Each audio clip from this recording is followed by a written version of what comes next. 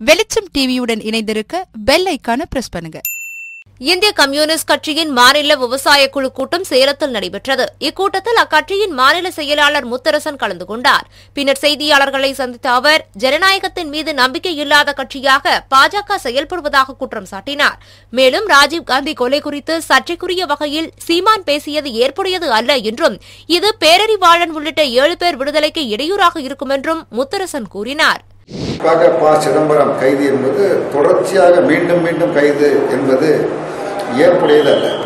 ஆகவே தங்களுடைய அரசுக்கு எதிராக அரசியல் ரீதியாக யார் விமர்சித்தாலும் மாற்று கொள்கைகளை சொன்னாலும் அவர்களெல்லாம் பழி வாங்குவோம் என்கிற முறையில் மத்திய அரசாங்கம் செயல்படுவது என்பது இது ஒரு ஜனநாயக நாடா, சர்வாதிகார நாடா, பாசிஸ்ட் ஆட்சி நடைபெறக்கூடிய நாடா என்கிற கேள்வி எழுகிறது.